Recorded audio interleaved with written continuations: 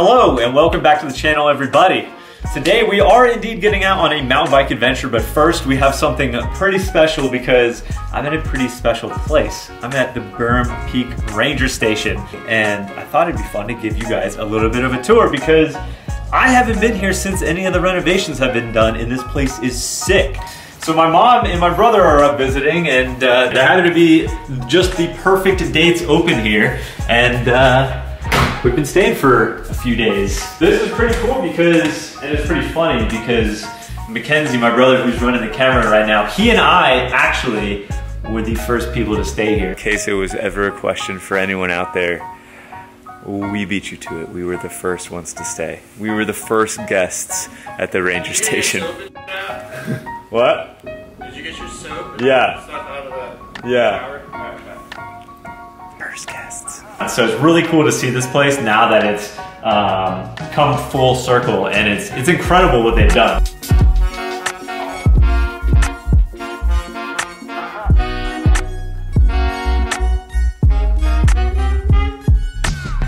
I remember when Seth first bought this house, and you guys saw it in a video, when this deck wasn't yet installed, Seth rode his bike off of a little 2x4 right out and off of this, which was extremely sketchy. I don't know why we did that. That was a horrible idea. Yeah! Over here is the great room. We've been hanging out, we watched Jerry Maguire the other night. Mackenzie had never seen it, which is like mind-blowing. And out this way is like the best part of the whole house, this huge deck. Check this out. Look how big this is. It just goes on and on and on. I think he redid this entire thing. I mean, it has to be. This is all brand new wood. Before finishing with the house tour, let me take a second to thank the amazing sponsor of today's video, Bespoke Post. For those of you guys that don't know, Bespoke Post is a monthly membership club delivering a box of awesome of top shelf goods from under the radar brands. In fact, 90% of the products in Bespoke Post boxes come from small brands, many of which are based right here in the US. It's free to join, and every month they introduce their members to cool new products based on a preference quiz that you fill out when signing up. As for me, as you guys know, most of the time I'm not actually in a super luxurious Airbnb, but instead out camping out in the van, so I chose a few boxes that would help enhance my camping experience. First up, I got this retreat box, which comes with a hammock and blanket combo. The hammock was a breeze to set up, and I love how small that they both pack down. We've been having a super mild winter here in the southeast, so I've definitely been enjoying my time out lounging around using this box. I also got the slash box with this awesome knot tool from Bare Bones, and honestly, I do not know how I got by for so long in the van without this. I especially love using it when going to build a fire, because I have found that the knot tool is perfect for making those smaller shavings that you need to get the fire going. Finally, I got the beam box with this great little headlamp for when the sun goes down and the fire dies out. I've been leaving this headlamp in my van door for easy access whenever I need to go find my way around in the dark at night. The cool thing is the box lineup changes every month, and each box of awesome has around $70 in value, but you only pay a fraction of the price. The best part is you only pay for what you want. Each month before shipping, you'll get a preview of what comes inside, and then you can decide to keep it, swap it out for a different box on offer, or skip the month entirely at absolutely no charge. On top of that, as part of our collaboration, Bespoke Post is offering you guys 20% off of your first box of awesome when you click the link in the description below and enter Sampler20 at checkout. Or go to bespokepost.com/sampler20 to see what boxes you might be interested in. Thanks again to Bespoke Post for sponsoring today's video. Now let's get back into it. I gotta say, like, as much as I love the luxuriousness of this place, I think probably the coolest part are all of the all the stuff hanging on the walls, all the like relics of the past. Like over here, there's a map of Berm Peak, so Berm Peak and all of the trails around there right now. Like over here, we have a map of Pisgah Forest. Over here is awesome. This is all artwork from you guys, from the community, and this stuff is just super cool. It really kind of makes, I don't know, the house kind of feels like a museum. All right, come on, so the bedrooms are back this way. The bedrooms and bathrooms. So funny story, I remember when we were staying here, back when Seth just closed on this place, I was using this shower, and but it was like just a bare bone shower. There weren't even like shower curtains. I'm just taking showers in the shower with no curtains. And now these showers, these bathrooms are ridiculous. These bedrooms are gigantic. There's one in there with like 2 twins and a huge beanbag. And then this room is where I've been staying in here. Just living the life in here. And then this is the master bedroom in here where our mom was staying. She just headed out yesterday. And look at how big this is. Ridiculous. So many little touches. I've stayed in my fair share of Airbnbs. Seth and Amy have thought of actually everything. It's amazing. It's very, very well appointed. I thought this would be the perfect video to put this in because I'm actually going to meet up with Seth for a ride. And actually, now that I have mentioned mountain biking, that reminds me, I don't even think you've seen. Have you seen the downstairs bike room? No, I didn't know there was a downstairs. Yeah, come here.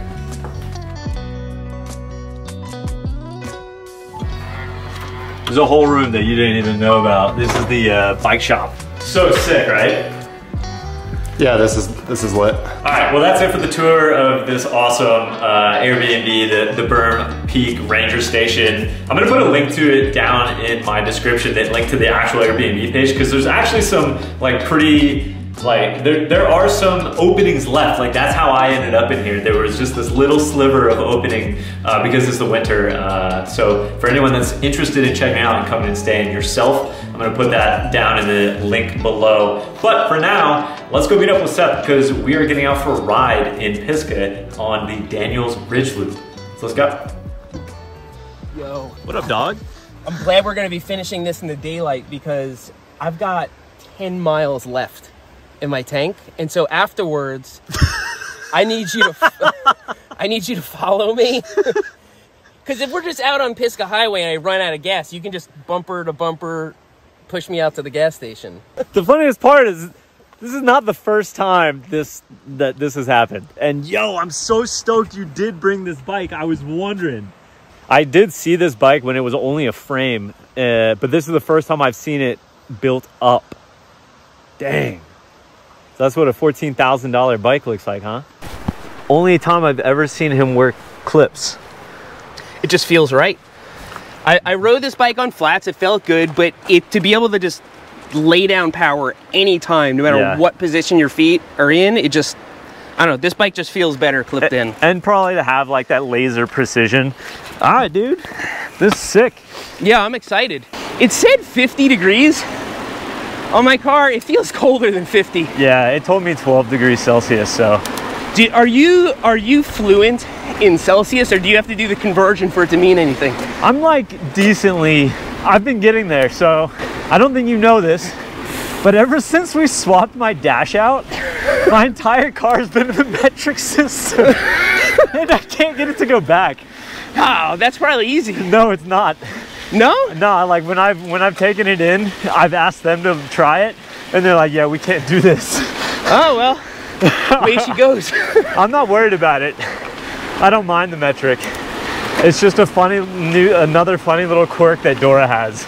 Oh my God, that's hilarious. She's basically Canadian.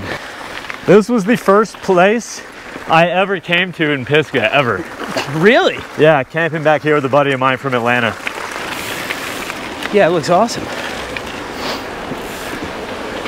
Yeah, so funny enough, I've never ridden this loop. Really? Yeah, I've only ever ridden this trail after doing Farlow. So I've only ridden a part of it. Which way do you ride it? To the right. Yeah, starting with the waterfall.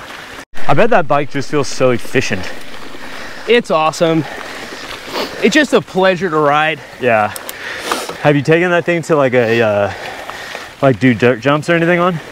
No, the one time I tried to do that, it didn't work out. There's like more wheel under me.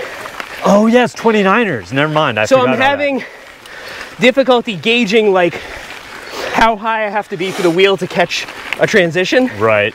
I just need some practice. It takes getting used to. Yeah. I've always said it's just, with regards to like trail riding, you just have to get used to the different timing is all. Right. I don't think there's any problem with actually steering it into corners, but it is a different timing. For certain. There's like a little swimming hole up in that, above that big horizontal rock. It's not the kind of waterfall you want to jump off of. No, no, it's not.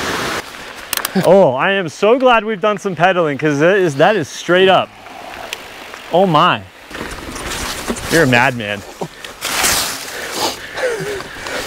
Skirt, you gonna make all right? I can never get out of my clips. You okay? Yeah, it's just so hard to get out of clip pedals. Yo, you think we can get this tree with a handsaw? I don't know why I thought I could take that high side. You were feeling frisky, my man. Yeah. Straight off the desk. Is getting out of the clips difficult with your ankle, dude? No, it's just, it's difficult with the platforms with the spikes because it keeps your foot from turning. Right. But without the spikes, it just doesn't feel right. Interesting. I really like standing on a platform. Funny enough, the first time I ever came to Pisgah was the first time I wore clips, and oh my gosh, I can't explain how bad of an idea that is to anyone that's never ridden clips. I fell over so many times, I thought I was gonna die. I thought I was gonna snap my ankle. Oh gosh! I needed to go into that with more power. Ooh. More power. Holy. Dude, the wood is so slick. I know. This is the sickest single track though. Yeah, this is nice. It's kind of like squirrel. So yeah, I was thinking about the keys and I was like, now that we know what it is, I bet you we could just do it no packs and just do it in a day. Yeah. But that's not fun. And then I was like, what would be truly hilarious? Like, that was a test of our friendship at that point. How could we test it again? Tandem bike. Riding it, bike packing to Key West on a tandem. Are we ever gonna go up? Yeah, we've been going up this whole time. It's the sickest single track ever. Yeah, that's slippery as heck. Dude, there are so many routes. It's so rooty. Is this how the downhill is gonna be? No, the downhill's all rocks. Man, I went to the gym 2 days ago and I lifted legs. Oh, I'm feeling that. Oh man, I haven't been to a gym in like 15 years, something like that. Yeah, I'm trying to get on it. I want to like feel strong on my bike again. I think I would be way more fit if I stopped going to the refrigerator.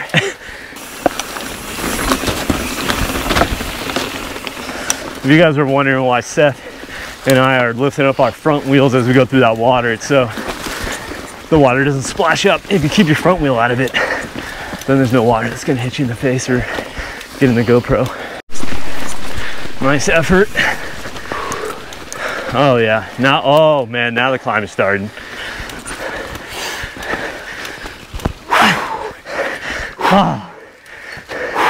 There's those clipless coming in handy. Nice, bro. Yeah. Oh. Oh God. Oh, that did me in.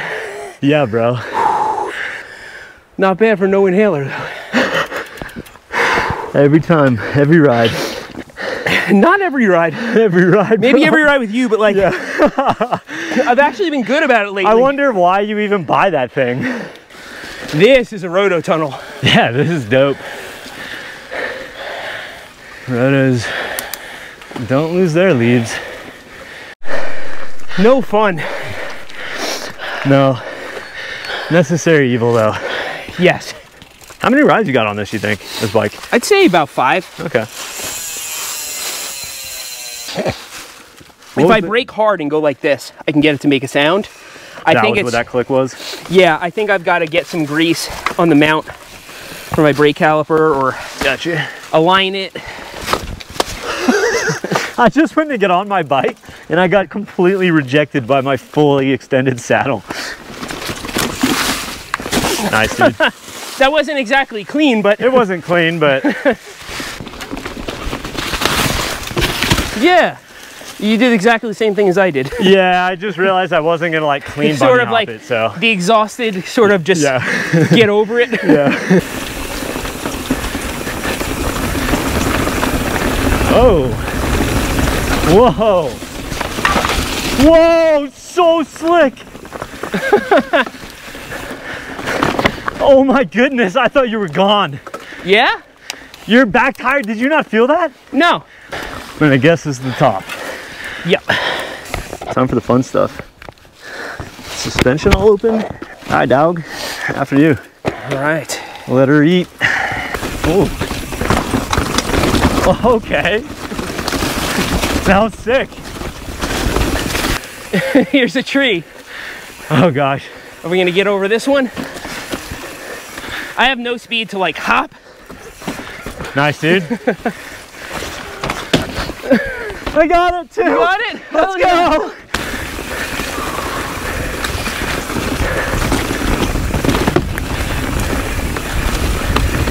Ooh, a little fast here.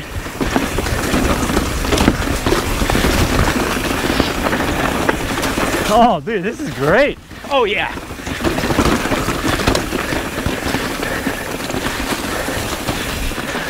Whoa.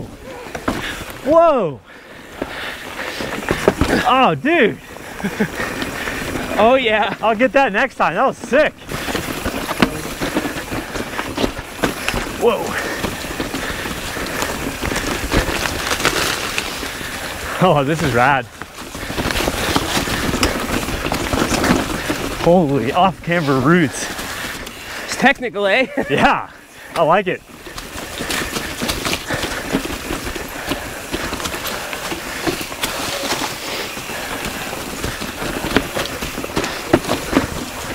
Oh my goodness.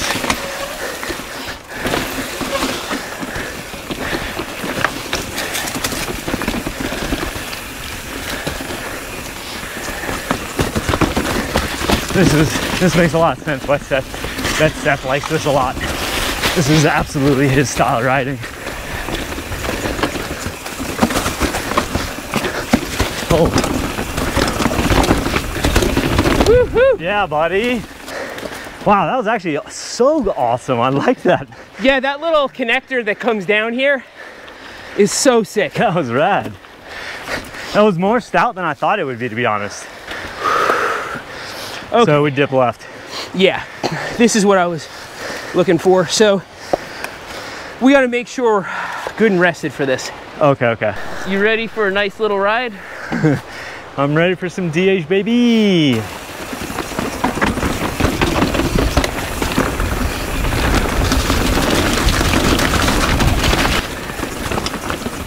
Whoa.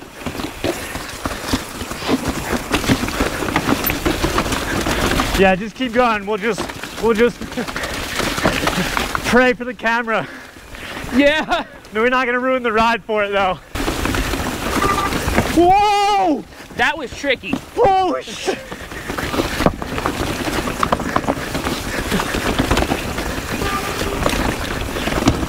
Nice, that's a cool line. Wow, this is sick. That was cool. Oh yeah. I hear Seth giggling to himself. Oh my God, bro. Dude. What just happened? I don't know. What the what was that? I don't know what just happened, but I think it was sick. Oh my goodness, you need to chill. Whatever's going on, reel it in.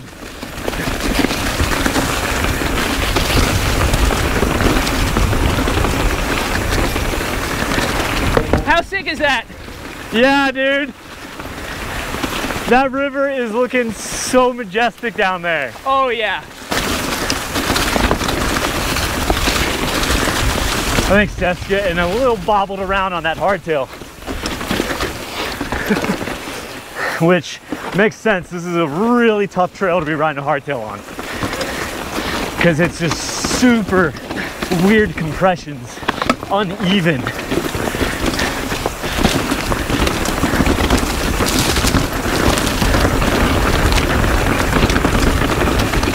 Oh.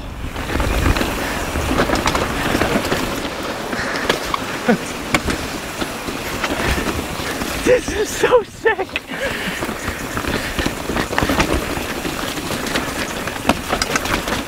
Wow. That was rad. I want to go do it again. This is a lot of work on this bike. This is a tough trail on a hardtail, man. Holy. It's really fun, but I'm not gonna lie, it's a lot of work. Yeah, no, I can see, dude. I can see your back end getting tossed. Yeah. Just because you don't have rebound dampening, you don't have that extra travel in the back. You got pretty hard. I'm also getting used to this bike. I haven't ridden anything this chunky that fast. Right. And so the back end tends to want to come off the ground. And yeah, I'm tending to take it with me because I'm clipped in. Yeah. But that's the reason I took out this bike today, is because I haven't ridden anything really technical on it. And that's not what I built this bike for. I built this bike for the XC kind of stuff. Yeah. But it's fun. Yeah. It's super fun. Yeah, like I can definitely, the margin for error for me on this trail is so much bigger than it is for Seth. That's like single tracky. Yeah. Oh, whoa, whoa. I was in the wrong gear. I was thinking about that as I was diving into it. Dude, I cannot get out of these pedals. Yeah, that's why I don't ride clipless, man. I know, that's why I normally don't do it. Yeah, I'm gonna give it a go.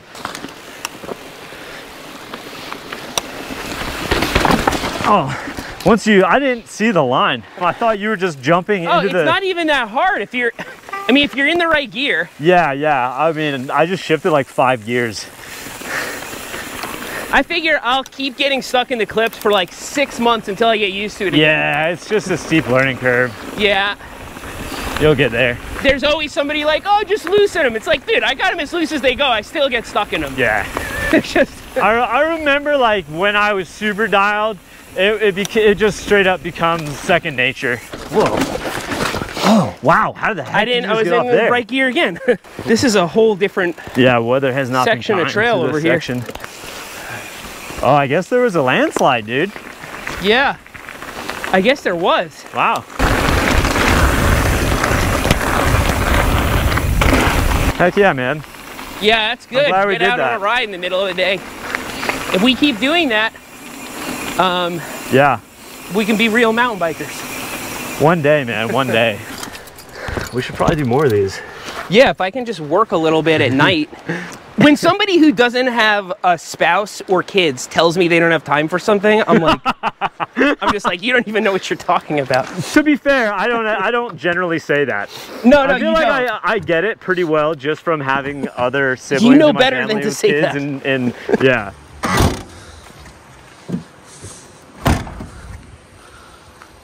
All right, dude, you ready? I'm ready. What's your gas saying? It says 14 miles, but I think we can push her.